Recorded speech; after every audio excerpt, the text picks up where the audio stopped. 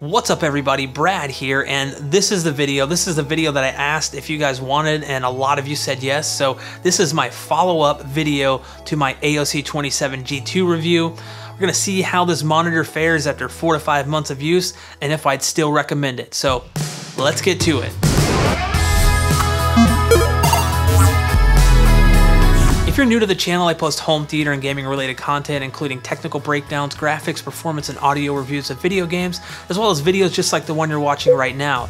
Consider hitting that subscribe button and clicking that bell notification so you'll never miss out when I upload a new video. Also, I do have some Amazon affiliate links in the description below, and I get a small commission from those when you click on one and buy anything on Amazon. This doesn't cost you a dime and helps support the channel. So this is going to be a more off-the-cuff type of video. I'm not going to do a full re-review of the 27 G2. Now, if you haven't seen my original review, like if you're finding this video now and you're kind of shopping around for this monitor, check out the card above. That's the full review that I did about 5 months ago. This video is intended to just do basically be a follow-up to that video, and we're going to go over basically how I feel the monitor has held up over these 5 months, some things that I maybe have forgotten in the original review, as well as answering some common comments that I found that just keep coming up in that review's comment section. So I'll be going over those near the end of the video. So you might, if you watched that and commented on the original video, your comment might be featured in this video. So keep a lookout for that. So I'm gonna go ahead and jump right in here and talk about something that I didn't mention in my review that I kind of just omitted for whatever reason. I just completely forgot about, and that's the G menu, which is basically an application that you install on Windows from AOC that allows you full granular control of every setting in the AOC 27 G2. So brightness, contrast, color temperature, dynamic contrast, all of the DCB color modes. You basically do everything you can in the menu on the AOC 27 G2 within this application. So even down to setting the FPS counter where you want it on the screen. Do you want it upper left, upper right, whatever. Even the little reticle thing that you could put in the center of the screen, you can activate that through there. It's really cool, and you avoid having to mess with the crappy buttons on the monitor, which are the worst. Talking about that, I did mention in my previous review that the timeout is really short. It's like 10 seconds. And what I failed to mention was if you dig through the menu, you can actually set the timeout up to 120 seconds. So that's really, really helpful. I wish I would have caught that before I put the video out. But yeah, definitely set that higher because 10 seconds is just way too short. Now in my review, I don't think I mentioned the DCB modes, which are basically just color filter modes that will apply, kind of a landscape filter or skin tone filter. I didn't mention those because I typically don't use them. They screw up the color accuracy, and you basically throw out that 120% sRGB coverage when you enable those modes. Like it just becomes completely inaccurate. Same with the HDR setting. They have like a fake HDR. The monitor doesn't support HDR, but they have like 3 different settings. Basically, they end up looking like you're trying to take a really low resolution source and upscale it by adding sharpening and stuff, and it just ends up looking really grainy and kind of odd, and it looks crappy. Basically, don't use it. Now another setting that I didn't mention before was dynamic contrast, and that's mainly because I don't use those types of things typically, because what happens is when they're dynamically adjusting contrast, the fluctuations can be so severe that it causes like this flickering and becomes really distracting. But here that's actually not the case. I actually really like the way this looks. It doesn't really call attention to itself ever in my experience using it, and I've been using it on games and when watching movies and stuff on the monitor.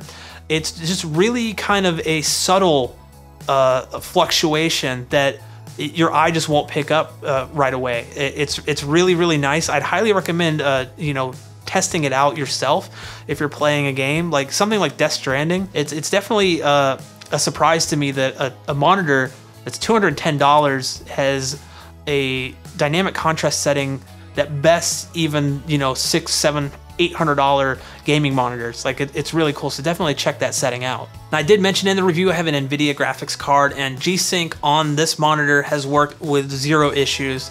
for the past 4 or 5 months. No flickering, no ghosting, no weirdness. It just works. Like it is G-Sync certified, so that's part of it. But with that said, I mean, the other 2 monitors that I have behind me, the BenQ monitors, they're not G-Sync certified, and they both work flawlessly too. So no flickering or anything like that. I've never been able to test it with an AMD graphics card, but you know, it should work without issue there. Another thing I didn't mention in the review video were the bezels, and they're actually extremely thin, and they would work well in a multi-monitor setup, like a 3-monitor setup, or even one that, you know, you have like a 4th monitor above your main monitor. I mean, I don't know why you do that, but some people do it. It's cool, you know, it's personal preference. So I also didn't mention any of the presets. This kind of goes hand in hand with the color stuff I've mentioned before, but they have like game mode presets for like, you know, RTS, FPS, racing, all that stuff. I don't use any of them. They make the picture quality look like absolute dog crap. I don't recommend you use any of them either. You may get some slight reduction in input latency, but honestly, it's to the point where it probably wouldn't be noticeable to most people unless you know, drank like 12 cases of Red Bull or something. Then you might just end up in the hospital or dead. I did mention the stand briefly in my review, and I wasn't really for or against it, and honestly at this point I'm against it. That I really hate the stand. It makes putting it on some type of monitor riser, or if you have maybe 2 or 3 different monitors and you have this one right next to it, it kind of just stands out so much and looks weird and gaudy. It doesn't really do anything for me. It doesn't look sleek. It doesn't look cool. It just looks kind of stupid. Like I would prefer just kind of a standard, you know, square type of stand right in the middle. These just tend to overhang. Anything you put it close to the edge of a desk, it's gonna overhang. You put it on a monitor riser, it's gonna overhang, and it's just, you know, you're gonna like poke your eye out or something. No, not that far, but it's just totally just kind of an oversight, I guess. I don't know just not a fan of the design. Just honestly, just gonna say that right now. I think it just needs to be redesigned. I hope that whatever the Mark II version of this monitor that they eventually come out with will feature a better stand. Now, I did say in my review that I'm not a fan of the red accents, and that's still the case. Luckily, they don't really call attention to themselves in a dimly lit room. I barely ever notice them, and they're not like this bright red that just like, you know, sticks out into your face. You know, when you come into the room and you're like, oh God, it's red. Why?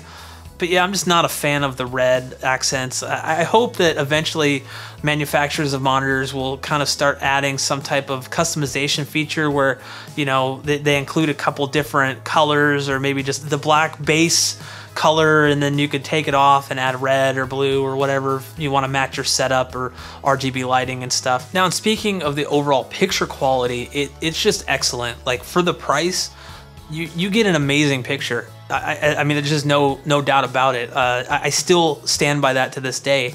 $210 will get you a monitor that I think a lot of other companies would charge $300 or $400 for. You don't have some of the features that those $300, $400, $500 monitors have, like HDR support, stuff like that. So that's something to keep in mind if you're really after HDR support. Just the picture quality alone, the sharpness and clarity of the display overall, I can't recommend this monitor enough.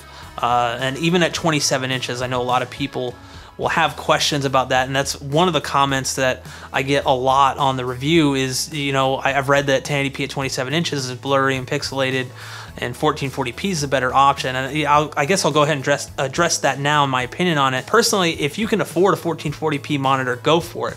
You're gonna pay for a good quality 1440p monitor. You know, the BenQ EX2780Q, in my personal opinion, is one of the best 1440p monitors out there. But it's, you know, it's around $500 or $600.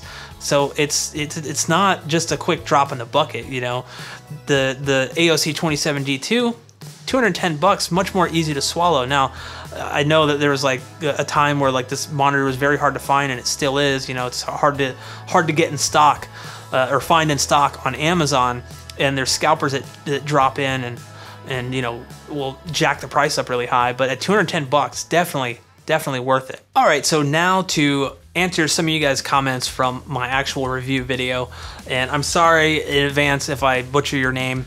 I'm probably not gonna say most of them just because of that fact. So Sam the Man asks, is this the 27G2U or is this another model that's called the 27G2, because the title kind of confused me. It is labeled the AOC 27G2 review, gaming monitor review, so I don't know how that's confusing, but it is the AOC 27G2. The 27G2U has speakers and a built-in USB hub, and the 27G2 has neither of those. Moving on, Script Tease, I love your username by the way. Timecode 424. Basically, he's saying only check out 144 Hz gaming if you can afford to get a nice monitor. If you try this and you're poor, life will suck after this. I mean, I didn't basically say that. I think I said that if you're poor, don't do this. No, I don't think I said anything like that. I mean, look, if you can afford a $210 monitor, that personally I don't think is a lot of money in terms of gaming monitors when you stack it up against something from like ASUS or some other company. That's $600-700 for a 1080p gaming monitor that's also like a TN panel. The AOC is really fairly priced, I think, at $210, and it's 144 Hertz, FreeSync, G-Sync compatible, all that stuff. So it is a nice monitor for the price. I don't think you can find an equivalent monitor that has all those features. So, but yeah, if you do go to 144 Hertz, whether you're poor or not, going back to 60 is like, why would you do that? It's so difficult. Lure X says, looks like Austin Powers and Dr. Evil combined to become one man. Yes, I did. That's a terrible impression. Sergio, I'm gonna try to butcher your last name. You're so bald that I can see your thoughts. Nice review. What am I thinking right now? Pip Sue says, love your bald head, subscribed. And then he's crying. I mean, those look like tears of joy, don't they? Either that or is that making fun of me? Bob Kermit, love the frog. You are quite bald. Yes, I am. Thank you. SSD Tom and Me says, any bald tech reviewer looks like they know what they're talking about. I'd agree.